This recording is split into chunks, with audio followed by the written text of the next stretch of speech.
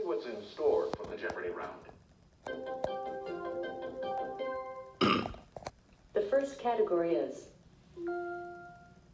2019 holidays and observances. In 2019, this holiday that's determined by the phases of the moon begins on February 5th. What is Chinese New Year? Yes, that's right. The second category is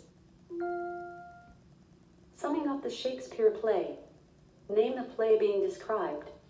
Sorcerers never Prospero. She's such a Miranda. Milan and Naples reunited and it feels so good. What is The Tempest? That's right. The next category is alliteration. Panic at the Disco sings about always having these for a living. What are High Hopes?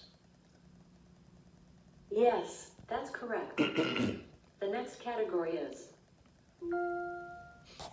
19th century occupations. It's the word for someone who makes and repairs wagons. What is a Wainwright? That's correct. I don't know how they got the next that. Category is geographically speaking.